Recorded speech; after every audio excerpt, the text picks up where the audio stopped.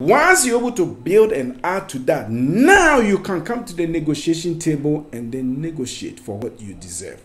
And I told him that, look, when it comes to working for somebody, most often than not, you're going to be underpaid. Most often than not, you're going to be sometimes seriously underpaid. I've been underpaid several times. That in my professional career, I would say I probably was underpaid 70% of the time.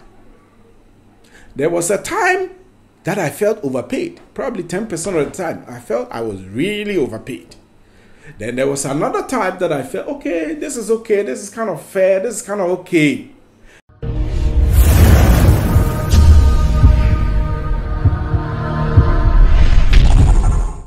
Awesome.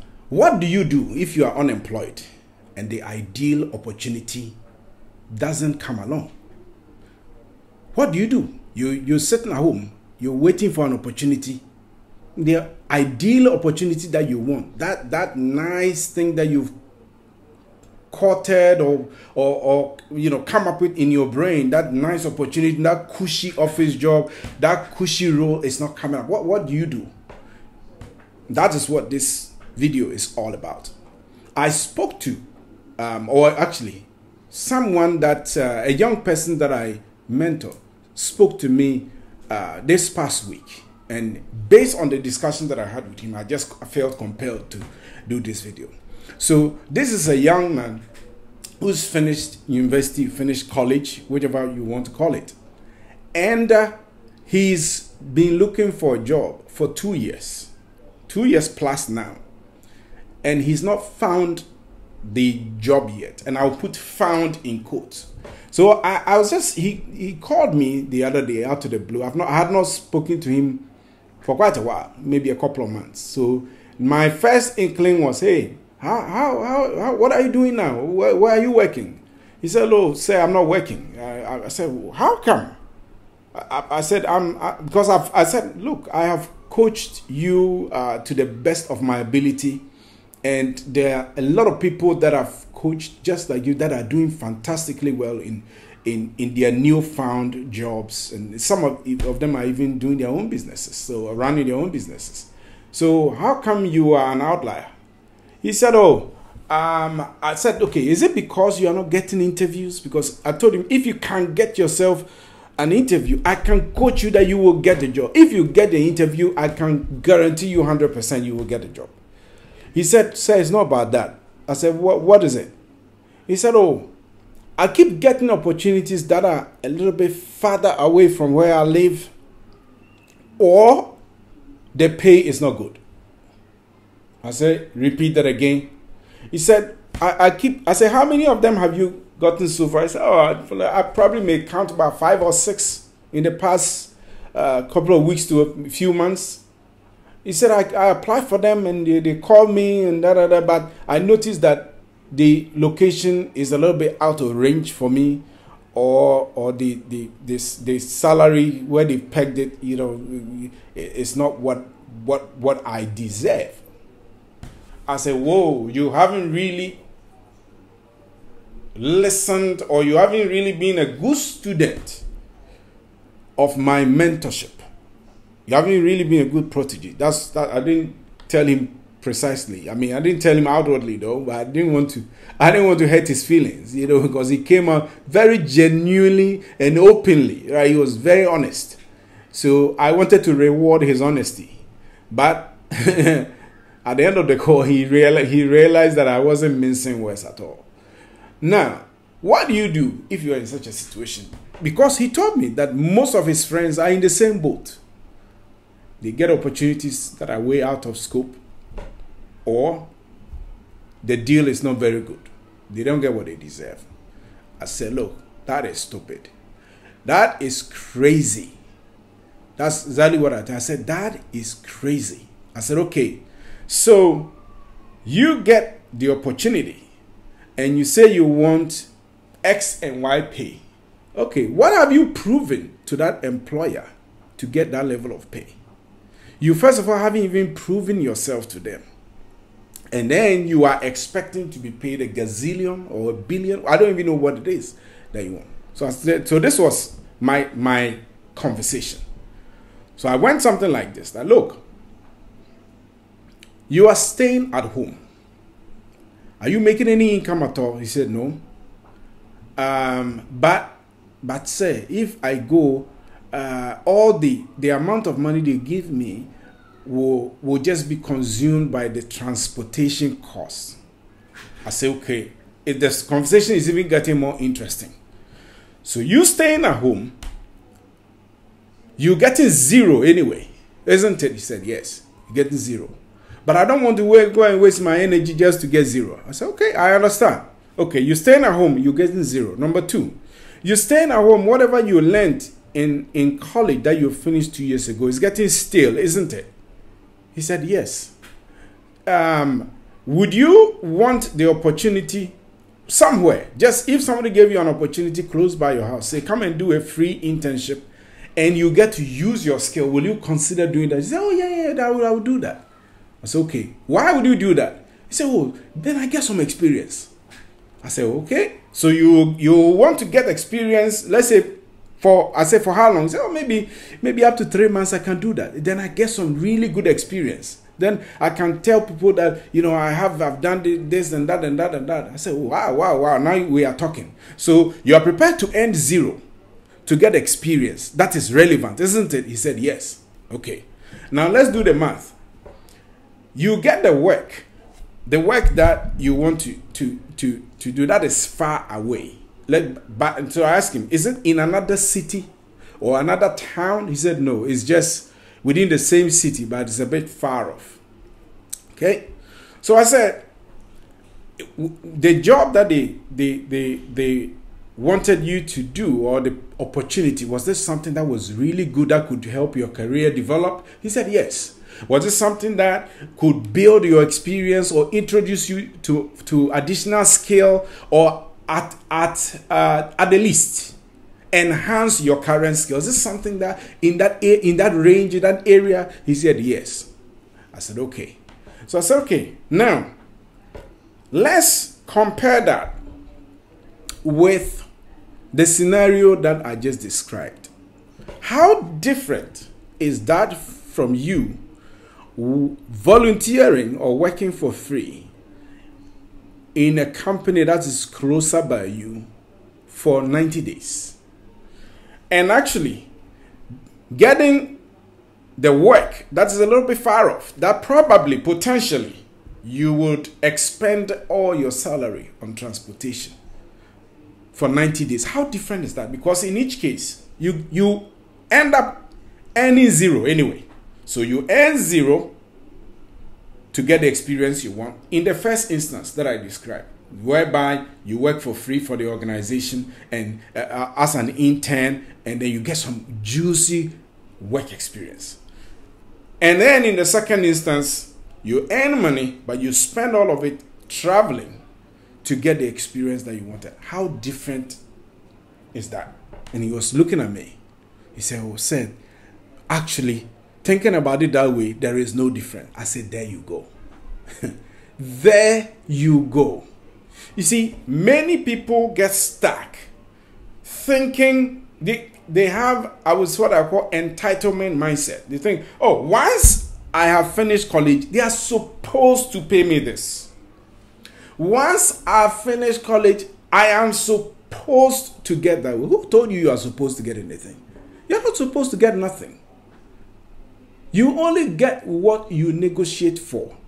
And if the chips that you are bringing to the table carry no weight, you have very little leverage in your negotiation. So what you have to do is that you have to keep increasing the volume and the weight of your chips. That's the chips are things that you have in control over.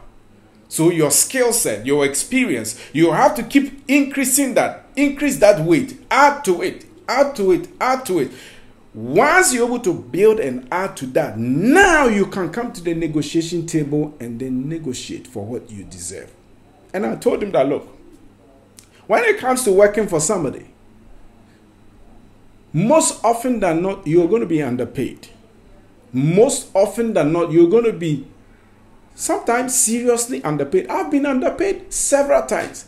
That in my professional career, I would say I probably was underpaid 70% of the time. There was a time that I felt overpaid. Probably 10% of the time, I felt I was really overpaid. Then there was another time that I felt, okay, this is kind of fair, this is kind of okay. So in terms of, you're going to get underpaid more often, and then at a point in time, you may get overpaid. Right? And then at a certain point in time, you will feel that, okay, you are properly being paid. So forget about all those kind of things, and then think about, what am I doing to enhance my value? You sitting at home waiting for the best opportunity may never happen. But your best opportunity may be hidden in that first opportunity that you don't like. Maybe you stepping out to do that kind of work, right? That you hate the commute or you hate the salary. Maybe that opportunity, as you get in there and you begin to work, you may work with a work colleague who sees your value, who sees your work ethic. You may not even get a promotion in that organization, but you may work with a team of people who maybe at some point in time, one of them will leave or two of them will leave, go start something on their own or go work for a different organization. And then they say, oh, when I was working at this company, there was this young guy, this young lady who was very good. I think we need him on board, or we need her on board. Let's bring her on board. That may be that ideal opportunity. So in fact, your ideal opportunity is hidden in a not so ideal or not so what do you call it? Not so sexy opportunity. Let me put it that way, right? Not so fantastic, not so glamorous opportunity. So it's like gold. Gold is always hidden in mud or dust. It's hidden. You have to, clear things up to be able to find the gold. So your ideal opportunity may be hidden in the dust of a not so ideal opportunity. And you have to do the digging. And part of the digging is, look, if you are starting your career and you are thinking about money, you're already a loser. You are already a loser because you will not get it. and if you've completed school and for some reason, maybe by the country that you live in, the unemployment rate is so high, youth unemployment rate is it's probably at an all-time high and that kind of thing, and you keep passing opportunities like that, then you're going to be waiting for a long time, because by the time the economy resets, guess what's going to happen? You have no experience. Your degree has now become stale. So they are likely to employ newer graduates who will take less than you are. So if that is your plight, you have a game on your hand, and that game is not pretty. I remember I shared this story a while back, and I'll share it again. That I saw a discussion on Twitter the other day about two friends who had finished university. One of them had done some programming, some course in, I think, an IT-related field. I think a bachelor's in information technology, and had gone ahead to further his education to even do a master's. And they couldn't find work, and I think they were in Nigeria. They couldn't find work, so they ended up working with the telecom company, and they were doing inbound what do you call it, customer service, right? So it's like telephone, telesales, and tele customer care and that kind of thing. So their job is they just pick the phone and respond to customer complaints all day long. So nothing, no career prospects. You just pick the phone, answer the customer complaint, or use certain tools and software to be able to listen in on what people are saying on social media about the company's services and stuff like that, and then just respond. That was all. There wasn't any value addition. They had done it for 2 years. And when they did it for 2 years, one of them said, I've had enough. Man, I need to risk it. And I need to find something meaningful. So he found an organization and jumped. And the pay was not good when he was jumping. It was like whatever he was going to make extra was going to be made up. He was going to utilize that in transportation anyway, because it was going to be a bit farther out than where he was living. Now, he decided to go, and he started to pull his colleague, whom he thought was a very smart guy. So, look, join me. There's this opening here. I want you to join me, and I think we'll make a decent career out of ourselves than staying in this rut of no career prospect for 2 years plus. This other friend didn't see the light in it. He said, look, man, I can't go, man. The distance is too far. It's like across the end of town. I can't do that. And then the additional money that I'm going to be making is actually going to be eaten into my salary. So if I was making, let's say, $1,000, I'm just throwing numbers out there. I don't know how much it was, but I'm just for context sake. So if the previous company was paying him, let's say, $700, $600 in a dead end job, right? And then the new one, which is out of town or on the outskirts of town, was paying him, say, $1,000. He was saying that the extra $300 that he was going to be making is all going to go into transportation costs and more. So he probably may even be losing out by going to that new company. That was his argument, that he was not going to leave. And yet, the job prospect, his opportunity to enhance himself in terms of career was so high. They were going to employ him as a database analyst or something like that. Compare a database analyst job for an IT graduate with a customer care job in what he felt was a comfort zone. But thank God for good friends. This friend just pestered him and pestered him and pestered him, and even gave him a little bit of his own money to move. And he moved. A few years down the road, that led him to work to get an offer. This IT grad, he got an offer from the largest fintech startup unicorn in Africa called Flutterwave. He got a job there, cushy job there. Amazing. So as he was even preparing to join Flutterwave, as he had given his notice and was waiting to get to Flutterwave, he got another great offer, this time from a US-based university, to come and work and study. He was to come and study as a PhD, study for his PhD, and also do some kind of a graduate assistancy kind of thing to earn money. And he chose the latter though. So right now he's in the United States doing his PhD and working as a graduate assistant at the same time. If he hadn't left that comfort zone, that organization, that customer care job, he would have found this new opening that literally has changed his life. So there you go.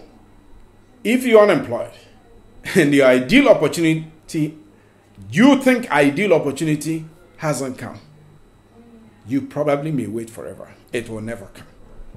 All right. So if you haven't already subscribed to my channel, do so right now, so that anytime I post juicy content like this, you'll be amongst the first to know about it. And I want you to also click here on this same page. I posted, I did a content a while ago that I think will tie in very, very, very well about how to notice dead end opportunities, right? How to quit at dead end opportunities, how to have that strength to quit at dead end opportunities. And I want you to watch that. It will be a fantastic addition to your watching enjoyment, if there's anything like that. Anyway, see you later. Bye bye.